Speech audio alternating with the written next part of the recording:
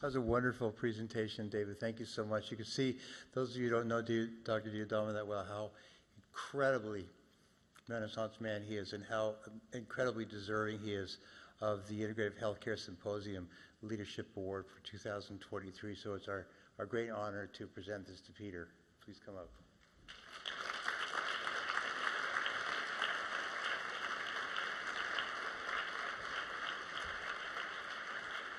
Thank you, sir.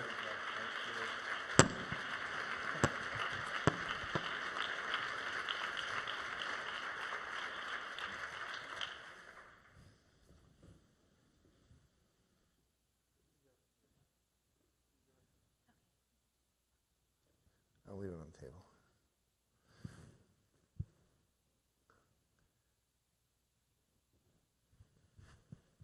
Kind of hard to respond to that. It's just an honor to be here.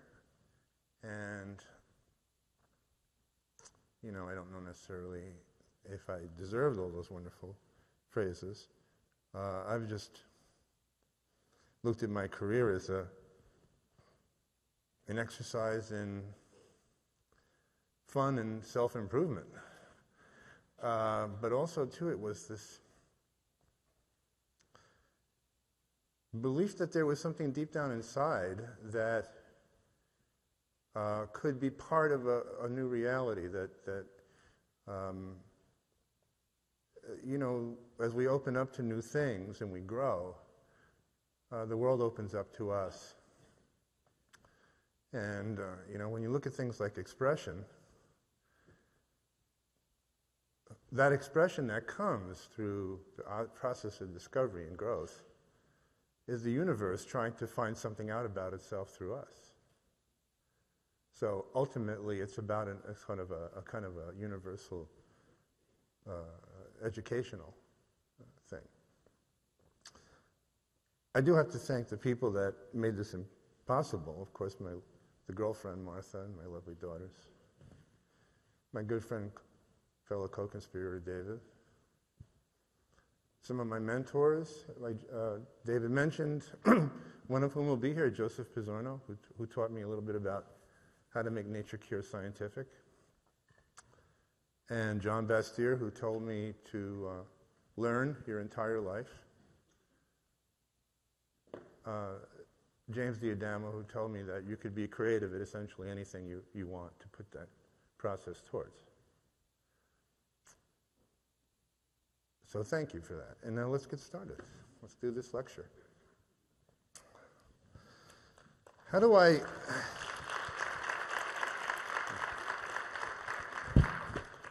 make the slides go ahead? Oh, that's it. Okay. So does the big button make it go forward, right? See, this is my technical understanding of things. I still haven't figured out how to turn my dishwasher on. So to whisper sweet nothings was a kind of a Shakespearean quote. Trouble is, both of these slides are the same thing. Can I have a way I can see the next slide ahead or no? I'll entertain you with some soft shoe here. Yeah, it turns out that actually the work I did with blood groups came from my dad.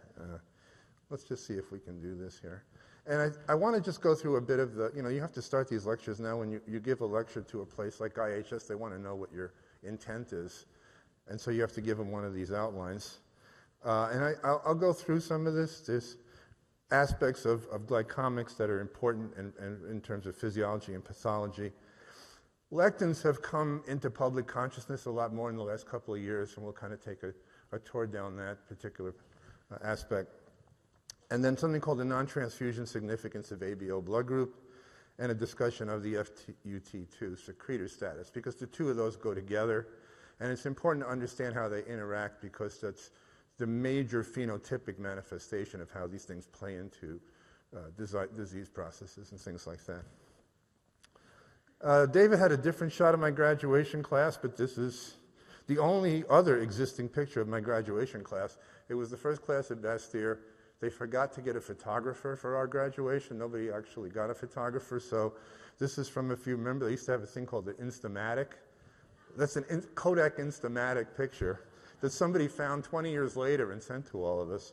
I'm the handsome fellow all the way on the left, the third person up, which was generally my place at school, was to just be in a position where I didn't attract too much attention. Everybody was from the Northwest. I was from New York City. It was like two different cultures.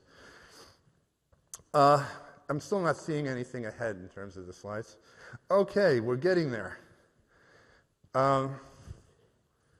You'll see some lectures on something called the glycocalyx. I noticed that's part of the agenda here. And that's the glycocalyx, when somebody kind of takes a sort of a landscape shot of it. And you can see the actual cell surface and the interior of the cell in the bottom part of the photograph. And then what's extruding out are these glycans, branching carbohydrates that typically are part of either glycoconjugates known as glycolipids or glycoproteins. And these extrude out because there's something called a zeta force, which is a negative energy that's produced by one of the key glycans called sialic acid. And so when you go to the science center and rub the ball, and if you have hair, it stands up, that's zeta potential type energy as well. So a lot of the extrusion of these things that comprise the glycocalyx are positively charged. And this is essentially, if you're a cell and you're trying to reach out to sample the environment, you're doing it by the mosaic of these combinations of glycans that are acting as potential areas of receptors. And this is a very important concept when it comes to certain things that's got to have the cell senses the environment. For instance, if you look at tripwires like VEGF or any of the other membrane factors that are responding to environmental changes, they're largely the result of interactions between other players in the exterior environment that are interacting with this complex mixture of glycans. And of course, if you look at things like microbial antigens, tumor antigens, self-antigens, HLAs, these are all part of an elaborate series of glycoconjugates. And much of the degenerative processes that are part of how we attempt to understand how people unravel when they get sick are the result of changes in the glycomic structure that we call aberrant glycosylation. So if you want an index of how something unravels on a cellular level, its phenotypic manifestation is going to be essentially on the exterior some manifestation of an aberrant glycosylation process. And again, as David had with that interesting graphic, glycosylation is massively more information gathering than proteomics or lipidomics. So for instance, if you look at a protein as the result of an amino acid. Amino acid gets strung based upon its transcriptomic pattern. The binding characteristics of the amino acid in turn determine the three-dimensional shape of the protein. So if you've got sulfhydryl amino acids, they cause folding. That folding is like an origami type thing, so it's built in to the structure of the amino acid. Once we string them in a line, that next step, the tertiary assumption of the third stage, is automatically a result of the binding characteristics and structure of the amino acids. The next step, which you could call the fourth dimensional imprinting, is the result of glycosylation. That is the imprinting on the protein of all the informatic elements that are necessary to guide that protein through the biological processes, to geolocate that protein. There was an amazing study that they showed you can take thymocytes and whack off a fucose in a certain place, and the thymocyte goes to the liver. You put the fucose back on, the thymocyte goes to the thymus. So a lot of glycosylation information potential has a lot to do with developmental hierarchies, epigenetic programming. Most of your phenotypic manifestations are the result of glycomics. And so consequently, when we get sick, most of the sickness, the pathology that accompanies the process of sickness are changes in glycosylation. What slide are you seeing? Okay. I'm thinking we're one ahead here. So again, this is really just a nice way of saying what I said in a much less nice way. Information we'll talk about again, because ultimately everything that we talk about as a result of this lecture is really dealing with trying to understand causal type relationships that result as a genomic consequence and its phenotypic manifestation. I'll get to that later on. Here are the things that are known to influence glycosylation. Animal species. Interesting that glycans attract proteins, right? So what do we know about certain proteins that bind to glycans? They're known sometimes as either lectins or agglutinins. So you can think of a lectin as a sort of environmental protein with a sweet tooth. So when you have an agglutinin in a bean or in a seed or some embryonic tissue, and it has a propensity for a specific type of glycan, a fucose or mannose or galactose or N-acetylgalactosamine, these are proteins that are seeking, because of their three-dimensional structure, to bind specifically with these particular types of glycans. This is important for one reason, and it has to do with how we think about how soy influences thyroid function. You might hear soy's been shown to block thyroid function because soy has an agglutinin in it, a lectin, and that lectin targets thyroid tissue. The thing they sort of forgot to say was that it targets thyroid tissue in rodents, but human thyroid tissue glycosylates differently. So in essence, basically, you probably don't get a big antithyroid effect from soybean agglutinin, and that's number one here, that glycosylation varies based on the species of animal. Let's understand something else. We go back to my favorite thing, blood groups. You know the only species that has 4 ABO blood types? Humans. There's no other animal that has both O, A, AB, and B. Animals have O, some have A, some have A and O, some have B.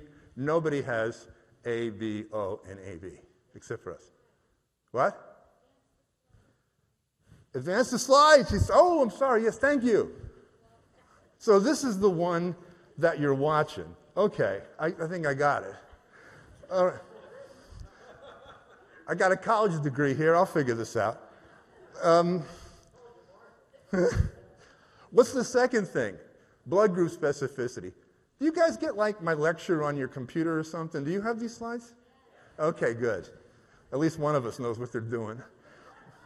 Okay, blood group specificity, single biggest influence on glycosylation patterns, as you will see.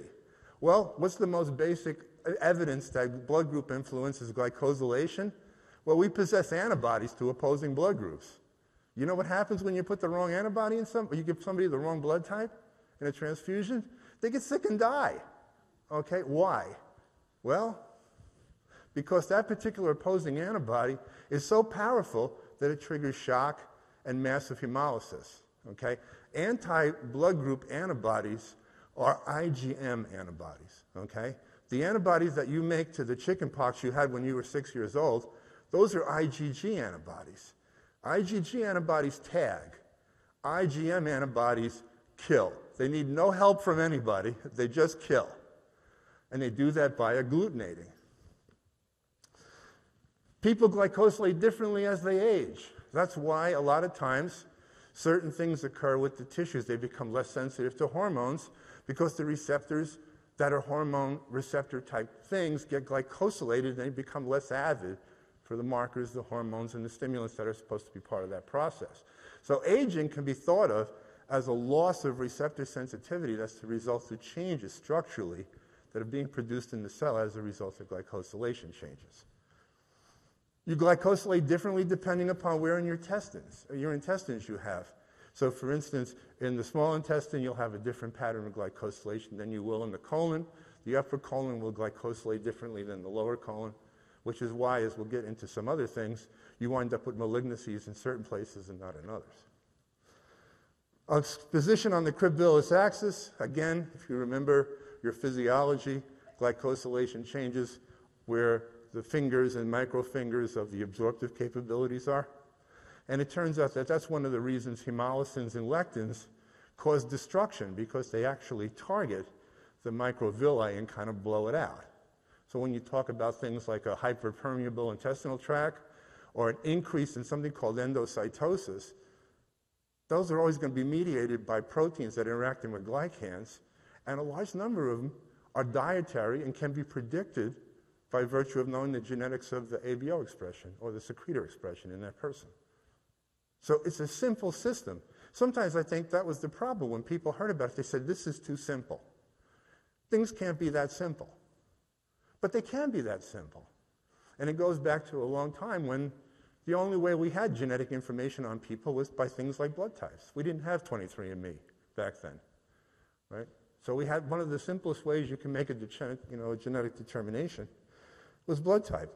If you change your diet, your digestive tract changes its glycosylation. If you're sick, your body changes its glycosylation. Bacterial overgrowth changes glycosylation. So I'm not going to just belabor the point. But here's a perfect example of a case where glycosylation is linked into a chronic disease. And that chronic disease is actually something that a minor dietary adjustment in the early stages can have a profound effect. Are you familiar with a thing called galactose-deficient antibodies? It's sometimes known to be associated with certain types of structural abnormalities. You see it in rheumatoid arthritis. That normally the Fc portion of the antibody is made out of polymerized galactose. Now, the Fc portion of the antibody is the binding portion. It's the constant portion. The Fab portion is the part that's like the wrench that adjusts itself depending on the size of the nut. The Fc portion is the handle. It never changes, right? The Fc portion is normally a polymerization of a sugar known as galactose. But in certain instances, like rheumatoid arthritis and certain autoimmune diseases, these people genetically, as the disease progresses, make an antibody that's associated with a lack of galactose, and what becomes instead replacing galactose is the sugar NAG, N-acetylglucosamine. What's the major problem there? Let's see. I don't know how this is going here. Right, me here. If I hit the button again, nothing's happening. Okay. Excellent. When you have a galactose-deficient antibody that's being produced as a result of a genetic autoimmune process, and the galactose in the Fc portion of the antibody has been replaced by N-acetylglucosamine, the major lectin that reacts with N-acetylglucosamine is wheat germ agglutinin, the single biggest lectin in the American diet. Okay? So one of the things that you can actually look at as an early intervention in the early stages of rheumatoid arthritis is to simply take the person off of wheat. And at the end of that point in time, you can basically have a sort of a very deep effect as long as the disease hasn't progressed that far. Once the disease actually sets in, this thing is not that effective. But in the early stages of rheumatoid arthritis, just putting a person, this is the work of a guy named D.J. Freed, English immunologist. I didn't make this up. And again, this is the slide here that you guys are seeing. I should have probably showed you that slide before.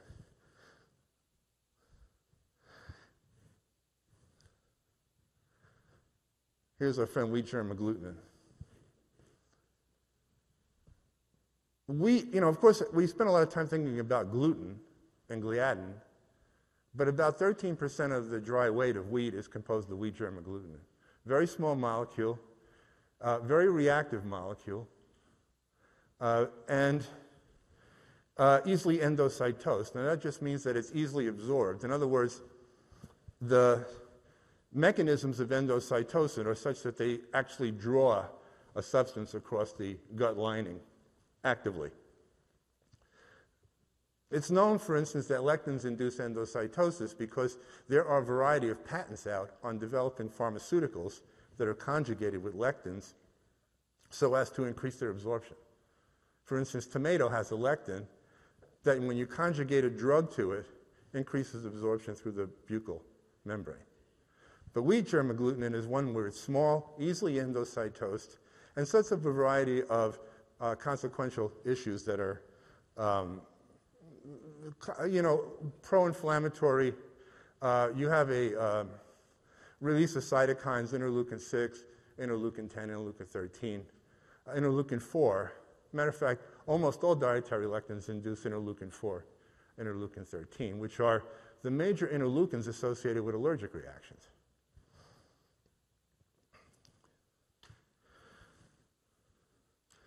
I don't remember this slide having these builds. I don't know how I did this, so just bear with me here. This all should have been one slide. This is back when I thought this kind of stuff was impressive. Now I just want to blather the darn thing on the screen because that's going to be hard enough. Perhaps you're familiar with galectins. They've been in a lot of the medical literature. They're lectins that are made in the liver that are galactose-based lectins that are responsible for inflammation, a lot of the effects with regards to adjutant effects in terms of acting as adjuvants and complement inducers. Most of the lectins that you see are in the dietary, the legume and grain lectins. Now, it's interesting, and I just want to take a moment and kind of explain why I think there's a lectin in the world. You're a bean, okay? Let's make you a peanut. So there you are under the ground, and there's a fungus that's trying to attach itself to you. So you think to yourself, that's why God gave me an immune system. But you're a peanut, and you don't have an immune system. Okay? So what do? Well, you don't have an immune system, but thanks to Charles Darwin, you have a built-in set of antibody-like molecules that prevent your body from being taken over by things like bacteria and fungus until you get the chance to germinate. So when you look at dietary lectins that could be problematic, why are they so commonly embedded in very common foodstuffs, seeds and beans? Well, these are all little embryos that are trying to grow. And the fact that nature needed to give them some way of protecting themselves until they could begin the process of germinating, which leads to two basic pieces of insight. Number one, a lot of things we eat contain lectins. Number two, a lot of times when you sprout a lot of these things, the lectin content disappears because it's no longer needed because it germinated. So when we look at other things as far as classes, the other one I'm kind of interested in, you see that snail down there on the bottom? Snails have a very interesting lectin. It has to do with breast cancer. Well, maybe we'll get a little time, we'll talk about that. These are some things we could learn about lectins. They're specific oftentimes for human blood groups. So for instance, a food that contains a lectin that might react with a person who has blood type A might not necessarily interact with the erythrocytes or neutrophils or endothelial cells of a person who's blood type O. Mainly because there's differences in the sugar content between the two blood types, and lectins are specific for a specific sugar. The word lectin was coined by one of its discoverers because it comes from the Latin legere, which means lock and key. So the word lectin means essentially a very specific, or it actually comes from the Latin I choose. These are choosy molecules, and I don't have time to go into the specifics, but to give you an idea of the specificity that is implied, you might have call you back to med school here, but glycans, even simple sugars, have a variety of different shapes. So that, for instance, if you have a carbon core, and then you have a variety of different outcroppings that are on the glycan, they will go off in different orientations. A 1,6 and a 1,3 will look all in three-dimensional space differently. And that is such that these particular food lectins are so specific that they will react not only to the glycan itself, but the particular conformation of that glycan in space. Does that glycan have a 1,6 or a 1,3? Is it dextrorotatory, levorotatory? Very choosy molecules. And it's interesting because their major use in clinical medicine is to act as molecular probes. So it's interesting because you could actually read a paper, and I have on numerous occasions.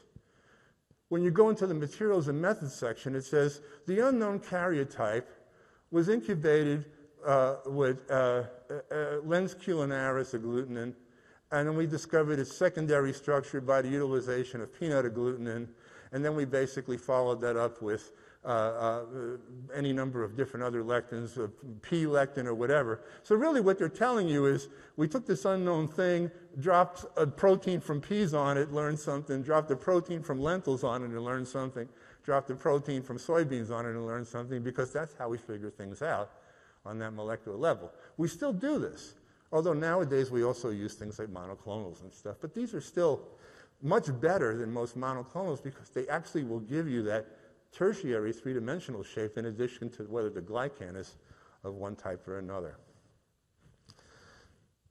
So where are these things? If we look at 2,000 foods as the work that was done, they found that roughly 1,000 foodstuffs contain one of these things.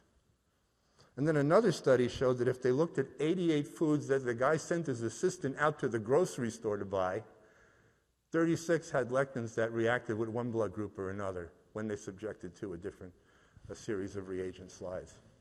And I mean, his methodology is beautiful. I sent my assistant out to the local grocery store. He bought a box of Kellogg's Special K. He bought a box of this and a box of that. And this is what they tested it on. But it turns out that this work actually is still seminal. But it gives you an idea that a large amount of what's going on in our guts on a molecular level with the very foods that we consume are capable of reacting with people in ways that are predictably different. And then you say to yourself, but wait a minute.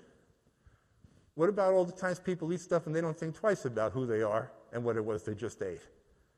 And the truth of the matter is, the body's a wonderful thing. The body actually heals.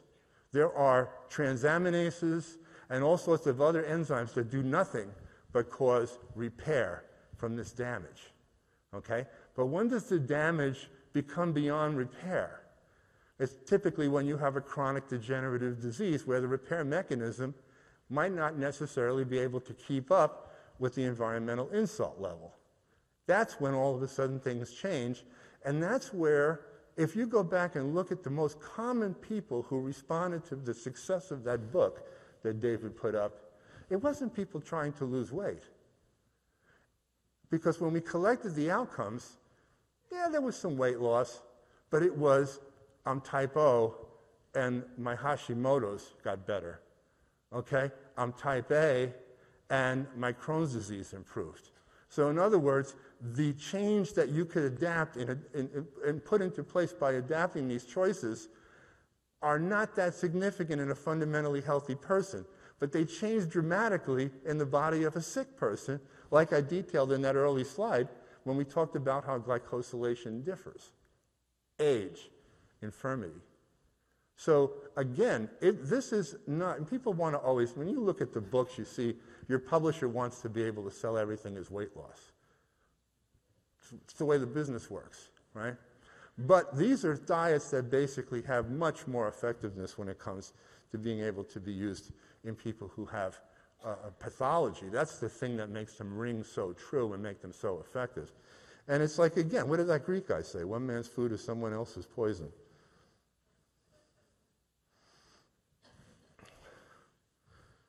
So anyway, we can make a simple list of foods that have lectins that you've probably consumed in this last year. And you probably did a good job. Your system probably handled the effect that they were having on your endothelial lining. It had handled the effect that you were having on your mucosal membrane. It probably had the effect of modulating the endocytosis that they were stimulating because you're healthy. Okay? But when you make that change, when you have that chronic devitalizing degenerative disease, things change dramatically. I wish I could come back and tell you about the work that I'm doing where we are looking at the network aspects of infirmity and age, because here's a fundamental thing that is interesting with the difference between, I hate to say it, us and them. The them have a paradigm that looks at chronic disease as an elongated version of acute disease. So again, a chronic disease to the standard dominant healthcare system is simply a stretched out version of an acute disease. Now, that's where the situation becomes quite bankrupt, because what's the benefit of allopathic conventional care in acute disease? It's to remove a life-threatening thing, largely by removing the life-threatening symptom. But when people have a chronic disease, it is not an elongated version of an acute disease. The system changes and adapts in every step of the way to the onslaught of the chronicity.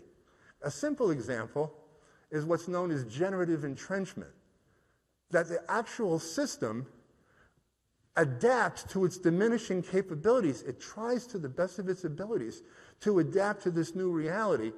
It's like, for instance, if you look at somebody like an elderly spinster, let's say, who was given an old mansion but then didn't have enough money to heat it, she would just wall off rooms, to try to heat the small part of the house that she could afford.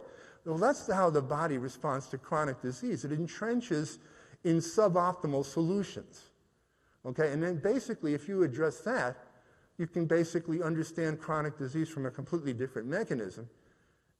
But we look at it as a sort of a collection of symptoms, just like acute disease.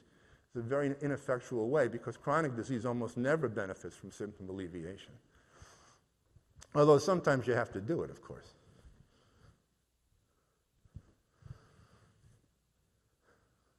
Again, I'll leave you to read all this wonderful stuff in your own. Endocytosis, we know.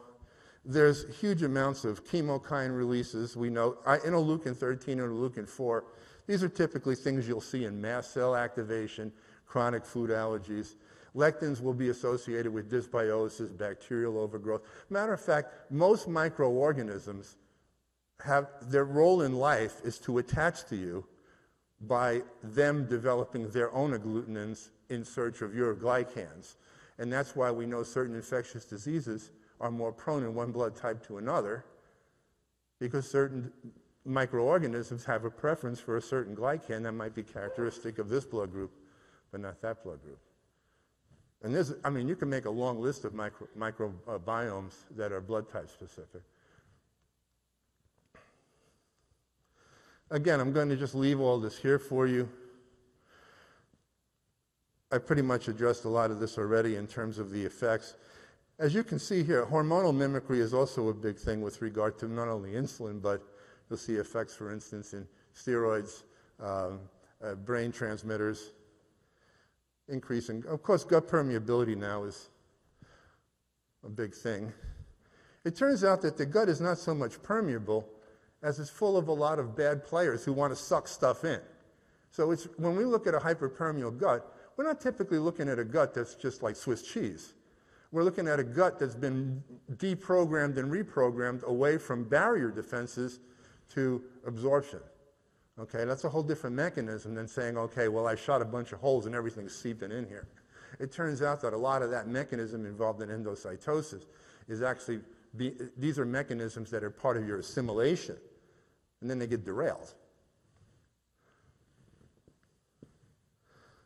Again, I wish this thing wasn't doing this whole.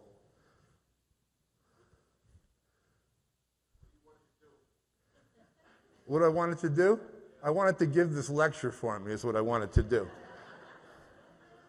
I got the award. I want to get out of here.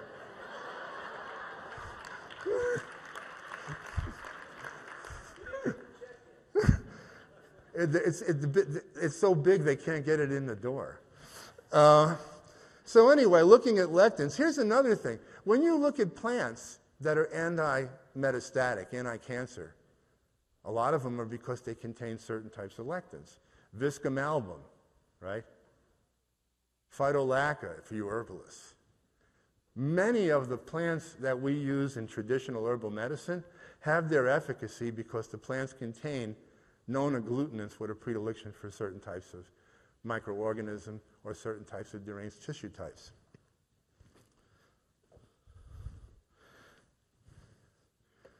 I got to give you a few things to take home and try next Monday. If you have people who have come back and said they've done a colonoscopy and I got polyps, tell them to eat a lot of mushrooms. But don't tell them to eat the expensive mushrooms. Tell them to eat the cheap stuff in the supermarket, the so-called silver dollar mushroom, Agaricus bisporus, okay? The one that nobody wants to eat anymore, okay? Agaricus bisporus lectin and Vicia fava lectin, which is also the lectin in fava beans, contain an agglutinin that reprograms the changes on the neoplastic cell surface, and by manipulating the glycans on the surface, sends a message through receptor tyrosine kinase back to the nucleus and says, you all made a mistake here in your genome and you should go fix it.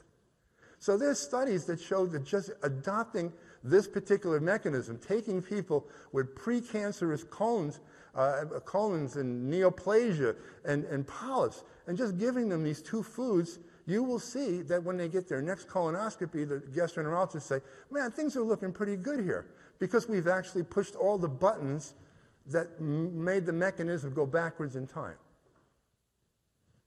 Mushrooms, by the way, have been known to stimulate insulin release in type 1 diabetics. People who don't have the propensity because they don't have the Isla Langerhans cells. It still manages to stimulate insulin release.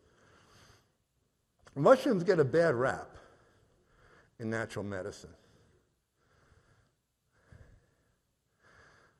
This guy's name is Gerhard Uhlenbruck. He's one of the most profound lectin scientists, University of Cologne.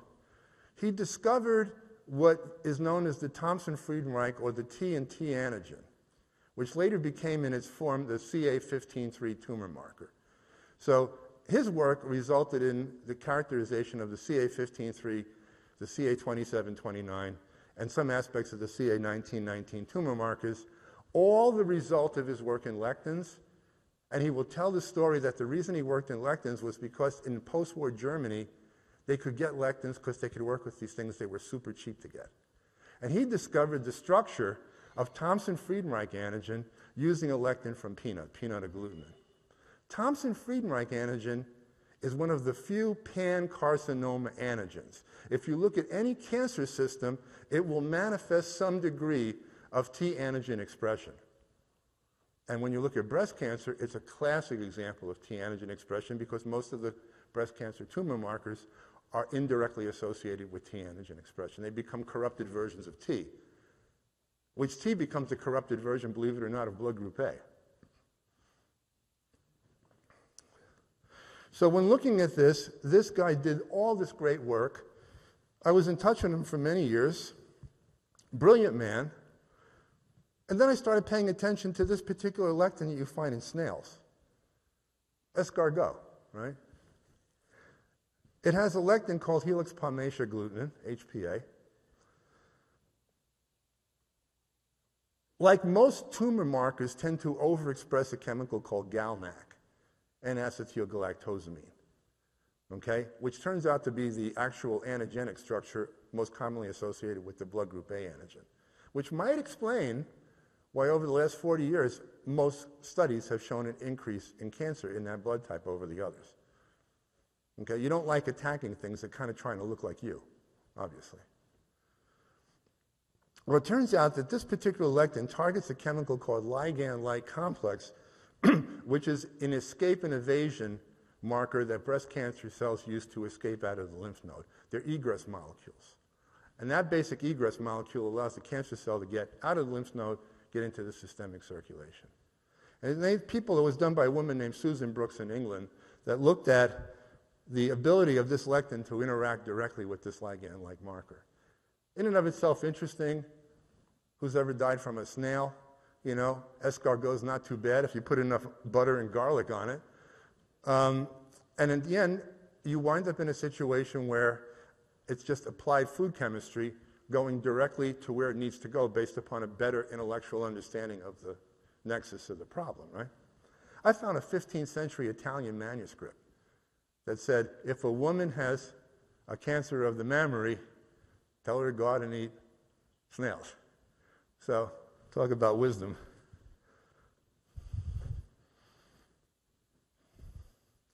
You can do a similar thing using two herbs, one called wild indigo and another one known as horehound, which they put in cough drops.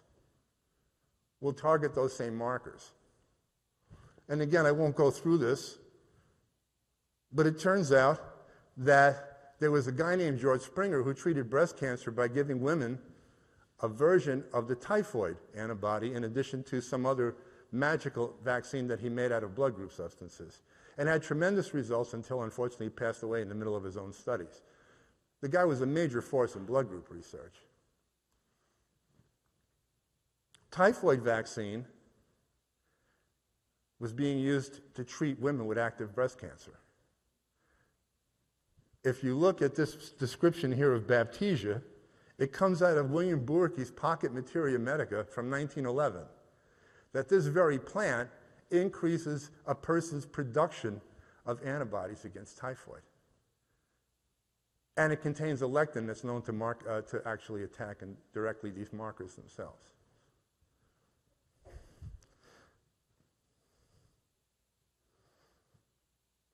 Uhlenbrook actually sent me this card when he read my book.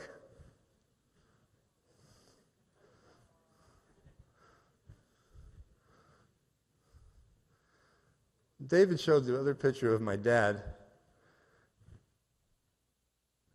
My dad taught me that you could be creative. You know, there was no reason to not think creatively about anything. You can put your thoughts and possibilities together on anything.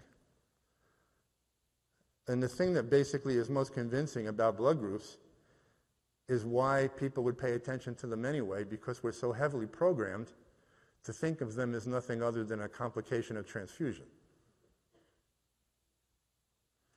We tend to think of blood groups as a complication of transfusion. Think of the paucity of creativity behind that statement.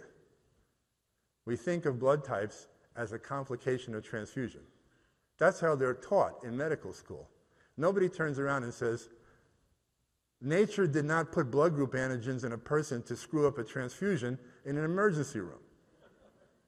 Okay? There has to be an etiological, there needs to be a teleological reason why these things are there. Okay? Well, they are there for a couple of really good reasons.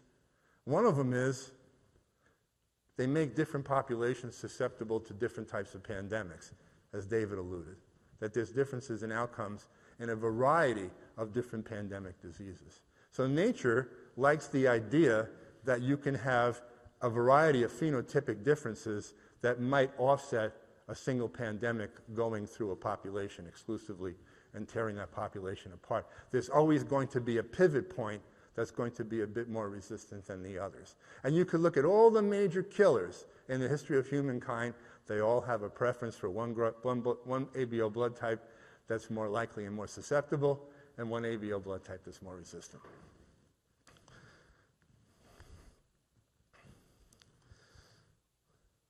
As I said before, a lot of blood group manifestation is in malignancy, mainly because a lot of the control of the exterior of the cell is corrupted in the malignant process and is an important process in detachment, malignant spread, all the other things that we don't really want to have to experience if we get sick with cancer. But there are other things too. Blood group O has been known to have ulcers. I did a thing on CBS this morning one time, and turned out that the producer was a patient of mine and called me up the day before and says, I just want you to let you know the science director is going to tear into your book, and you should be ready for it. And I went and did the interview, and he was the nicest guy, totally supportive and everything. So I asked the producer after the thing, I said, what happened to him? She said, oh, his wife's a gastroenterologist, and they were eating breakfast, and he said, we're going to be talking to this guy who wrote this ridiculous book that your blood type might influence your diet, and he's saying things that blood type O gets more ulcers than the other blood types. And the wife looked up at him and said, we've known that since the 1950s. So again, one of the things about what we actually are trying to do is offset a certain level of pre-programming. If you go to PubMed and put in blood group, ABO blood groups, you could get about 24,000 electronic citations, of which about 4,000 have nothing to do with transfusions. Okay, they have to do with all sorts of interesting things. I wish I had time to tell you about stress mediators that are linked to blood group. But let me give you the second secret reason why there are blood groups, in my estimation. If you were to look at chromosome 9, band 334, Q34, so 9Q34, chromosome 9, Q band, band 34. That's where your ABO blood type is. If you look at a picture, that one of those pictures where it looks like the worm with stripes, okay? The stripe where ABO is big and thick and black, okay? Which means that there's a huge amount of chromatin at that locus. Now, why would there be a huge amount of chromatin at that locus if the only thing you're coding for is 3 enzymes? Well, it turns out that there's a phenomenon known as genetic linkage, and there are an inordinate number of physiological traits that have been shown to be linked to that particular locus. So, for instance, we know that people who are type O have problems modulating dopamine because they have a compromised mechanism with dopamine beta hydroxylase. We know that people who are type A have problems modulating cortisol. We know that type B are more effective at modulating nitric oxide, all because of these interlinked genetic linkages that have nothing to do with the physical expression of their blood type. Nature just thought this was a convenient place to program a few extra other variations. If this happens, then that happens. But if this happens, that happens. And probably all part of a whole survival mechanism.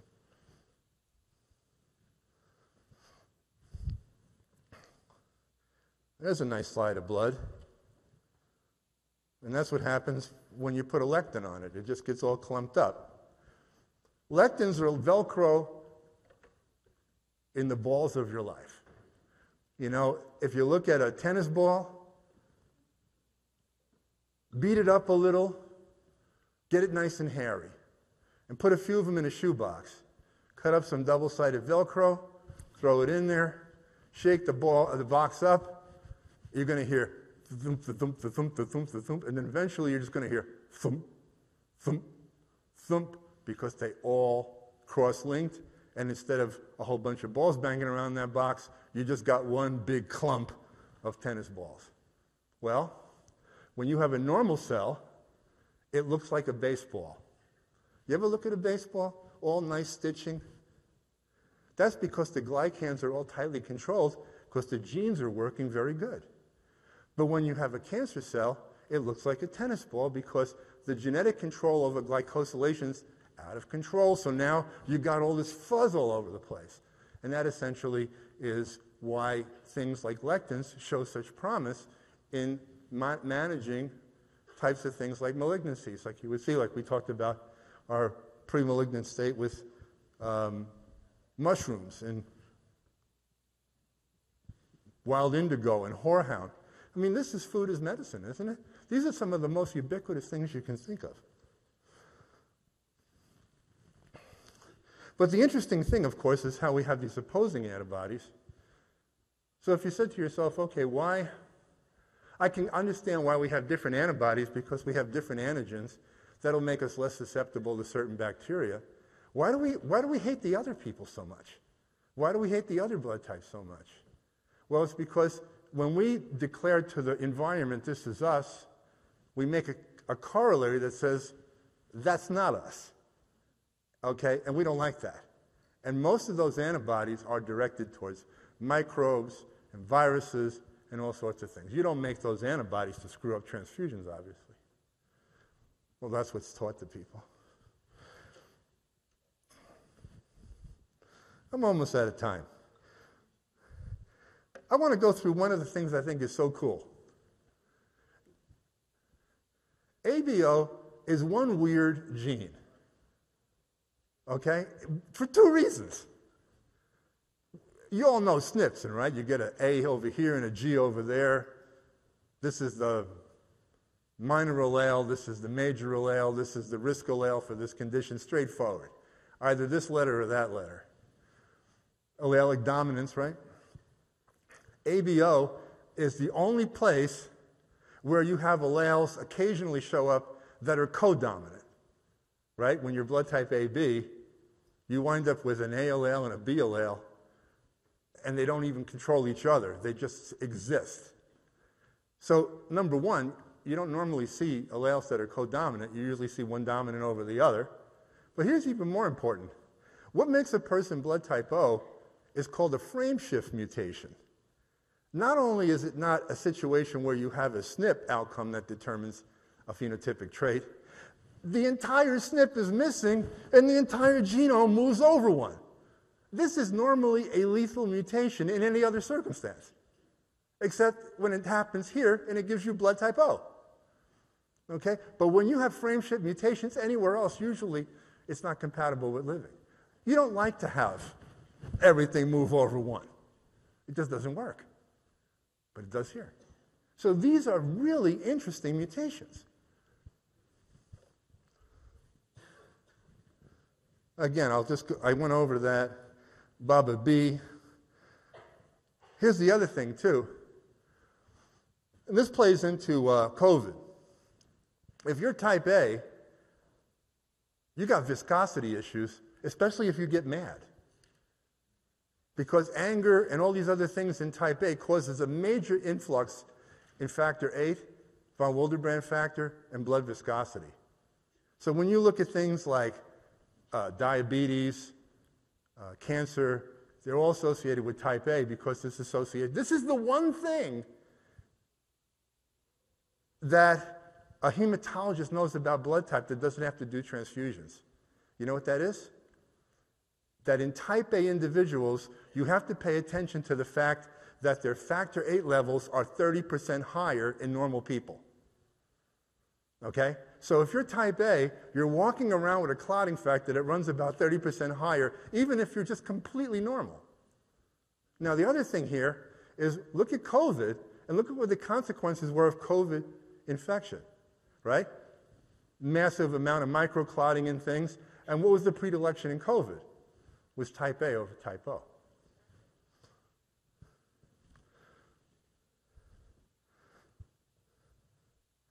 I think I said all that. So if you look at viscosity, cardiovascular issues, here's an interesting thing.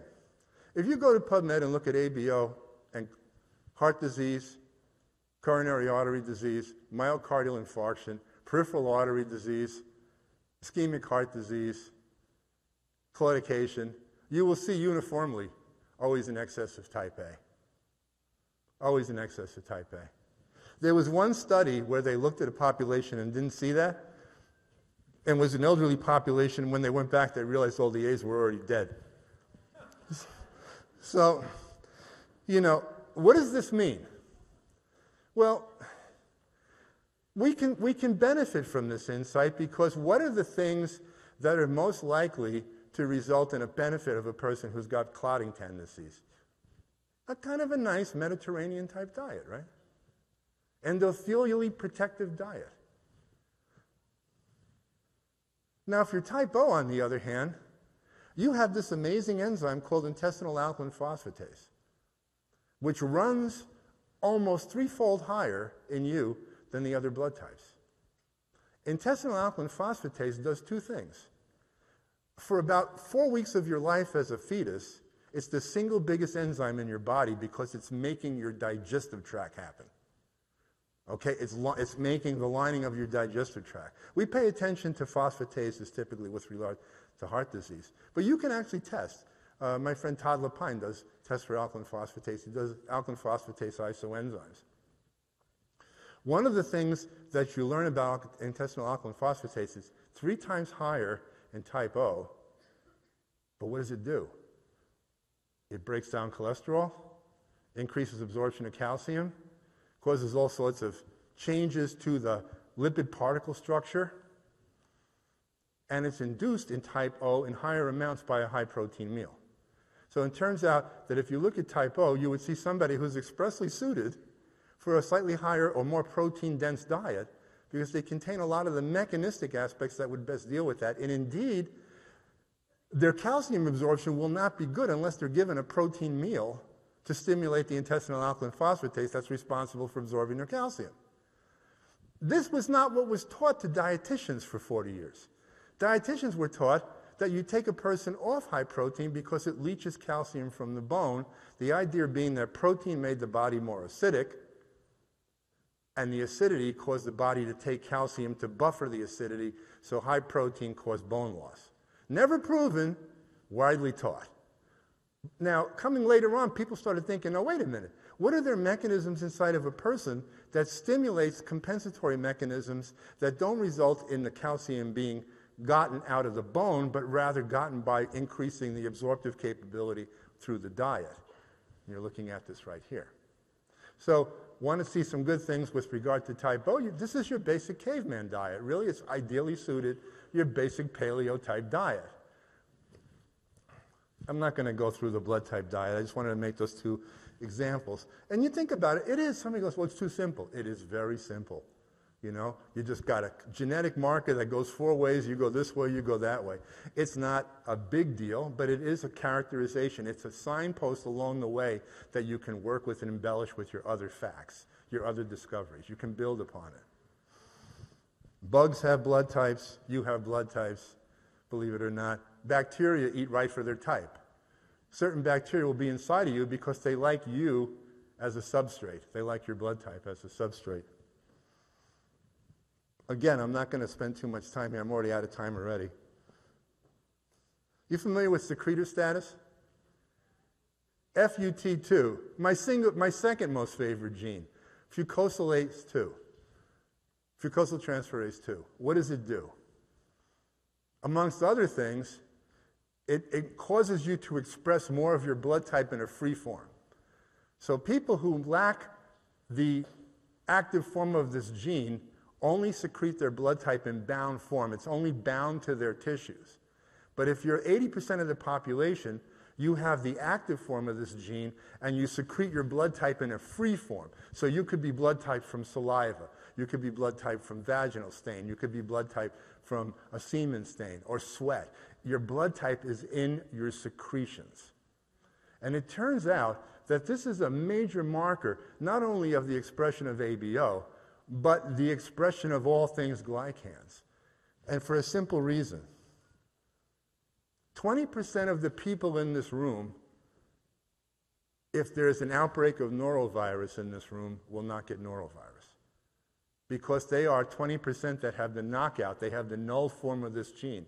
They are non-secretors. And it's been proven that the non-secretor status is associated with resistance to norovirus. 80% of the people in this room, if exposed to norovirus, would get norovirus because they are secretors. If you take these two genes, you can sort of get a logarithmic approach to the degree of ABO and glycan expression. But the interesting thing, too, is you know what a power law is? It comes from an Italian guy who figured out, he tried to understand why 20% of the people owned 80% of the real estate in Italy. But then they started looking at this in businesses, and they wanted to figure out why in a business 20% of the employees did 80% of the work. And this 80-20 rule applies to many, many things. And the thing that is most interesting about it is that it's scalable. Another story, another lecture. But the interesting thing about non-secretor status is that they are 20% of the population, but they will be 80% of your complex immunological environmental patients. 80-20. 20% of the population, 80% of the people you wish there was a back door to your practice so that you could leave because they're going to drive you crazy with complex illnesses. Okay? So learn, you can do this. There's one SNP in 23andMe that you only need to know the outcome of this one SNP, and you can calculate non-secretor status. Okay?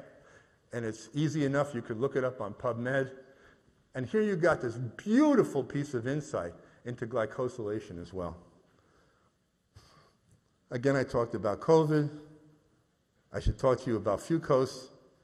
Right now, if I've done my job, you guys, your brains are fucosylating. Okay? Why? Because when you make associative neurons, they attach to the main axon through a process of fucosylation.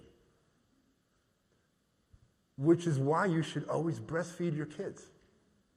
Because human milk is the highest containing fucose milk of any mammalian species. Second place isn't even close. So breastfeeding kids, guaranteed more fucose, guaranteed more associative neurons, more complex learning, straightforward glycan type thing. I love fucose. It's an amazing gene. You know what's a good place to get fucose? Bladder rack, okay? The classic type of seaweed thingy, okay? They call it fucus because it's got fucose. Now here's an interesting thing. Everybody talks about biofilms, right? You know the one thing you can't grow a biofilm on? Fucose. Because it figured out, thanks to Charles Darwin, that at the interface of water and land is a bad place. So I better develop a way to not get myself one of those bad biofilms. So you can't grow, you see vegetables don't grow biofilms. Part of the reason, guess what? Canada albicans. You know what Canada albicans doesn't like? Fucose, because it bonds to their adhesins and makes it very difficult for them to actually attach. And again, we know this from blood groups as well. Again, secretive stuff. I did this. There's all the things I should have mentioned. Here's some things you can take with you on Monday morning. Again, here's immunological consequences. And finally, I get to the last slide. What you can do here is go to this link and download a PDF of a chapter of a textbook I wrote. And it's all on the, it's much more dense than the books that I've written. It's molecular biology stuff, but it's very, very fun, deep, and it is just a very, very good read. And you get that chapter, comes out of that textbook. You can download it, you know, put it wherever you like to read stuff that's going to take you a while. The interesting thing, too, is if you want to be on top of what's going on in Glycomics and you have a Twitter account, use the hashtag glycotime. If you put the hashtag glycotime in Twitter, you will be constantly seeing all the wonderful stuff that's happening with the research community in Glycomics. It's a beautiful way of being able to keep on top of the literature. And it is exploding. It is exploding. I wish I could tell you about how Glycomics and your endothelial reticulum and your Golgi apparatus modulate the inflammatory process. It's a simple reason everybody takes steroids is to try and stop that. But you can do things with foods and natural products that do that same thing. And guess what? At the end of it all, the steroid didn't fix the endoplasmic reticulum stress. It just blunted the reaction to it. But if the right choice in foods and things, you can remanipulate those things and drop the level of endoplasmic reticulum stress down, which underlies almost all inflammatory processes. So anyway, thank you. It was wonderful being here. I love the award. Thank you so much.